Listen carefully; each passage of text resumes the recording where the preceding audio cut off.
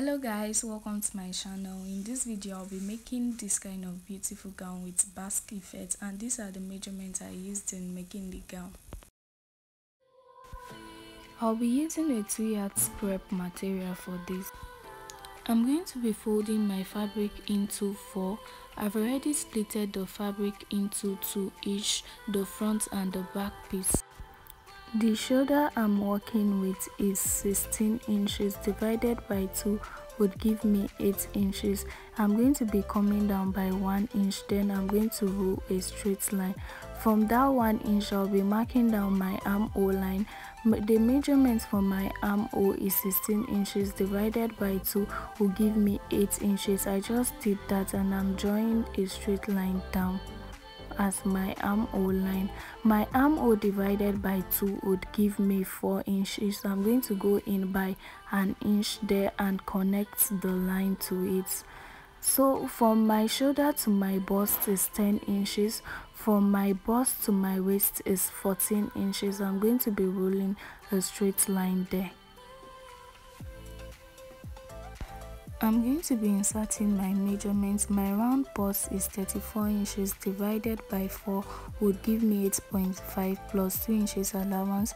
My waist is 28 inches divided by 4, it's 7 inches plus 2 inches allowance.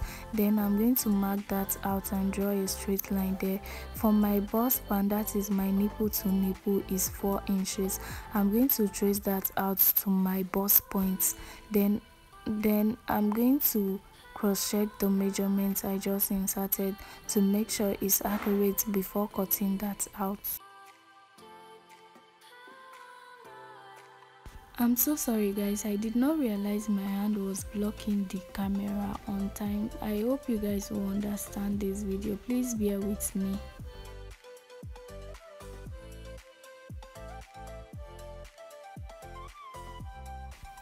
For my neckline, I came down by 3.5 inches and a width of 3 inches for the front. I'm going to be connecting that together. For the back, I came down by 1 inch for the back and I'm going to connect it to the current inch. I'm going to cut out the back neckline first before cutting the front.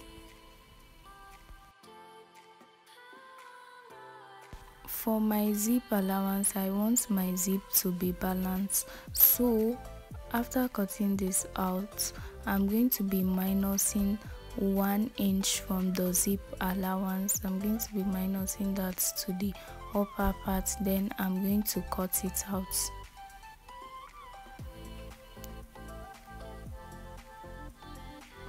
After cutting it out, I'm going to be going up by 1 inch and I'll be going in at the side by half an inch. Then I'll be marking the 2 inches allowance I added to the material. Then I'm going to be connecting that to the half inch to the 2 inch in a slanted way. I hope you guys understand. After doing that, I'm going to be minusing the 1 inch I came in with from that side. Then I'll cut it out. I've already folded this part into 4 just like the half length. I'm going to be minusing the 15 inches I took for the half length and I'm going to take 30 inches here. I'm going to be inserting my measurements. My waist measurement is 28 inches divided by 4 would give me 7 plus 2 inches as my allowance is 9 inches. From my waist to my hip is 8 inches. On that 8 inches, I'll be marking my hip measurement. My hip is 37 divided by 4 would give me 9.25 plus 2 inches will give me 11.25. For the down part, I'm going to be minusing 1 inch from my hip and I'm going to take 10 inches there. I'm going to mark that out on a straight line. From my waistline, I'm going to come down by 5 inches. It depends on what you want. I don't want mine to be that short. That is why I'm coming down by 5 inches. So I'm going to be connecting from the edge of this fabric to that place I marked out the 5 inches. It depends on the shape you want at the end. You shape it whatever way you want yours to be. This is how I want mine to be, and if you want yours to be a bit shorter, you can go in by 3 or 4 inches. I'll be cutting this out now. For the zip part of this part, I'm going to be doing the same thing I did for the front. I'm going to be minusing 1 inch from all sides. I'm going to minus 1 inch from the allowance to the up parts. After minusing the 1 inch, I'm going to cut it out.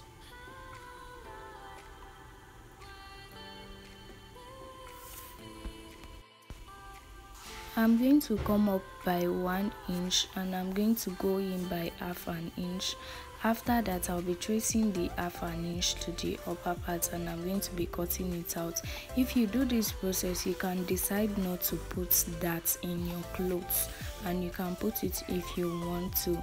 Then I'm going to be marking out the 4 inches I marked on the half length. I'm going to notch it as my darts. This is the fabric I'm going to be using for the gather, the down parts. I just minused the 30 inches that I took for both the half length and the skirt, and what I got was 46 inches.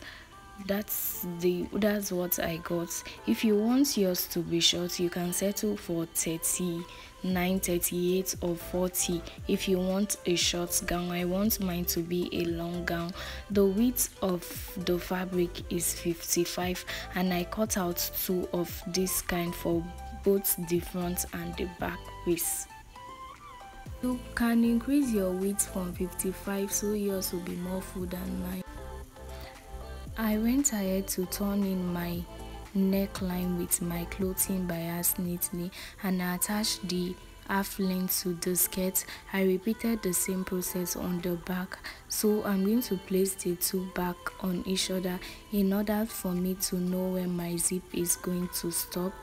I'm going to fold it well so it will be accurate. I'm going to pin the two edges or the 2 neckline together. Then I'm going to place my zip on it after arranging it well to know where I'm going to stop. After placing my zip on it, I'm going to pin the place where my zip is going to stop, and that is where I'm going to sew down before attaching my zip to my gown.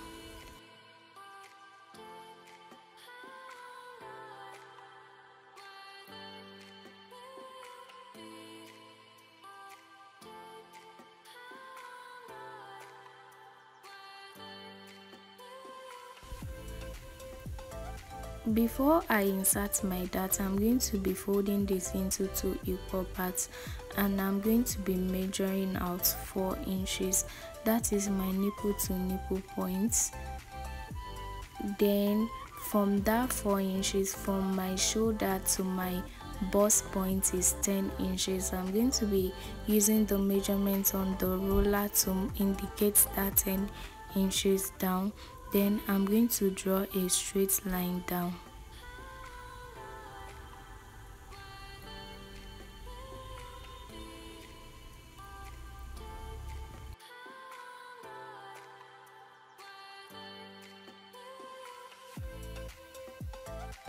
I'm going to repeat the same thing for the down. I'm marking out 4 inches, then I'm going to mark down 4 inches there also, and I'll be connecting it to a straight line. I'm going to be folding the area I marked with that chalk and I'm going to pin it down and sew my darts on that area.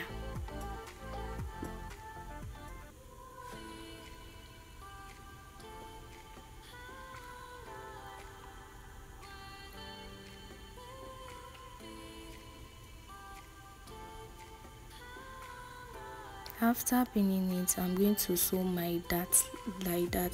I just finished sewing the darts for both sides.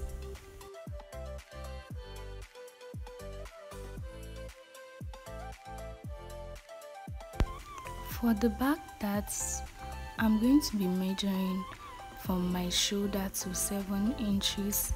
For the width, I'm going to be taking 4 inches. That is my nipple to nipple point. Then I'm going to draw a straight line down. For the down part, I'm going to take 4 inches also for the width, and the length I'm going to take there is 5 inches. Then I'm going to be connecting it on a straight line. I'm going to repeat the same thing on the other side and pin it together, and after pinning it together, I'm going to sew my dart on that line.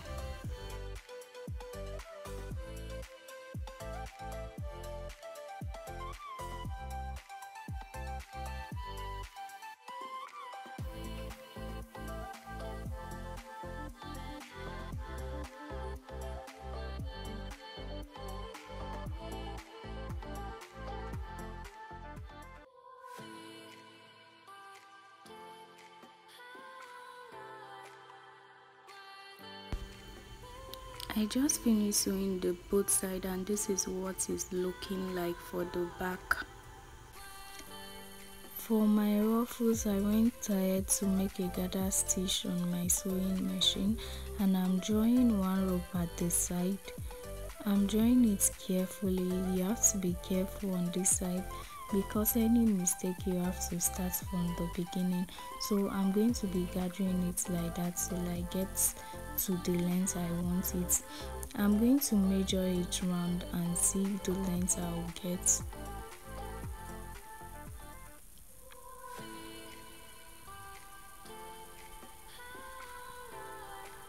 After measuring it round, I got 18 inches. I'm going to bring in my gown and check the edge too. I'm going to measure around the edge of my gown and see if it's more than or up to 18 inches.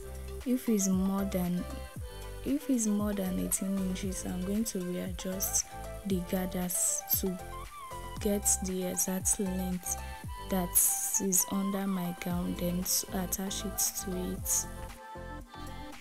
After measuring the under of the gown, I got 28 inches. That means I'm going to readjust my gather till it's 28 inches, then I'm going to attach it to the gown.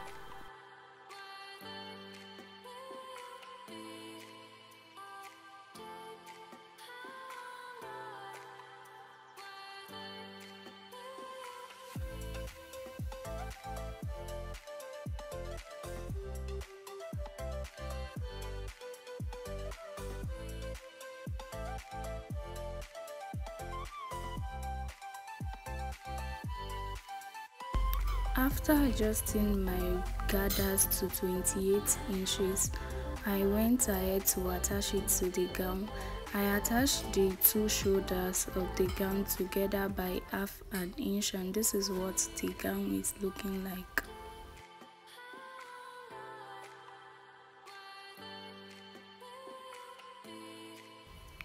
For my sleeve, the length of my sleeve is 22 inches and the width is 9 inches. So it's folded into 4. I notched the middle and I'm going to attach the sleeve to my gown.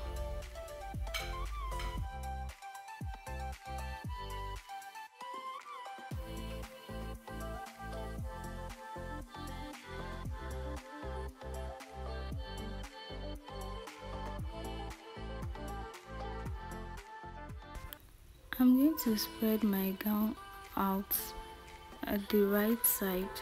I'm going to be bringing in my sleeve and I'm going to be attaching the sleeve from the middle of the sleeve where I just notched. I'm going to attach it to the middle of the armhole also. I will start from the middle so I will get an accurate result on both sides. So I'm going to be pinning the sleeve to the armhole area with my office pin. I'm going to do this for one side first, then do it on the other side also, so the material will be equal on both sides.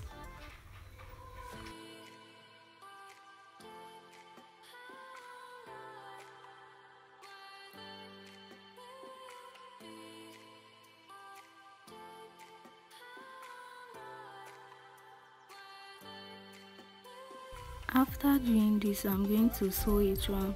Make sure your two materials, the armhole and the sleeve, make sure it's the two right side that is facing each other. After the pinning down, I'm going to sew it round.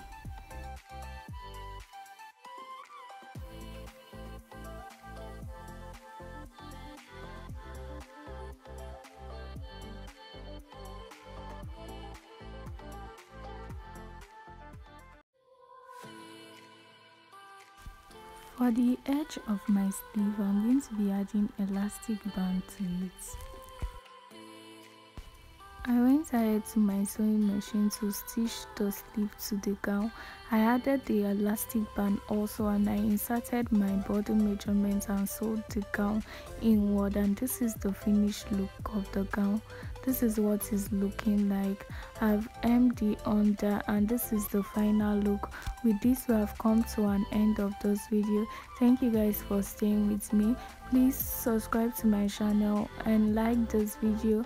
Turn up the notification bell to get notified whenever I upload a new video, and I'll see you guys in my next video. Bye.